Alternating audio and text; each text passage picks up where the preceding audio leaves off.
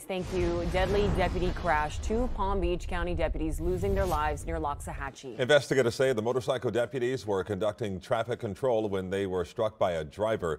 A third deputy is fighting for his life tonight, and we have live team coverage for you of this developing story. Let's begin with Local 10's Hannah Yeshivi live from the scene for us with everything she just learned. Hannah.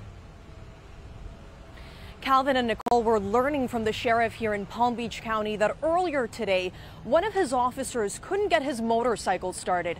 So he requested help and two other officers showed up. They pulled over on the side of the road and they requested even more assistance. And that's when this tragic accident happened. Eastbound was a vehicle driven by a female.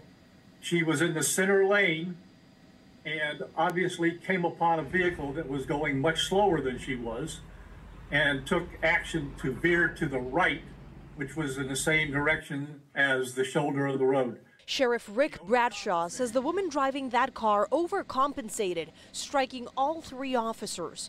All three were thrown into the air in different directions. All three of them were transported to St. Mary's Hospital.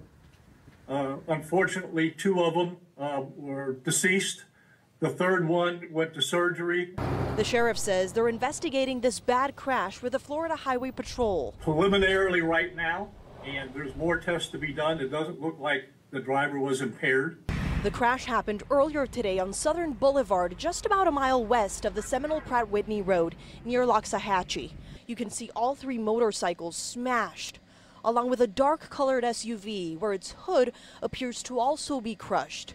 The Palm Beach County Sheriff's Office has not identified the deputies who died.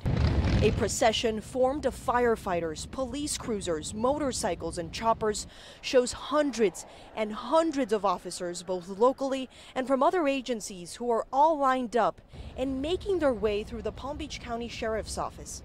All of this to pay their respects to their fellow colleagues who died earlier today in the line of duty.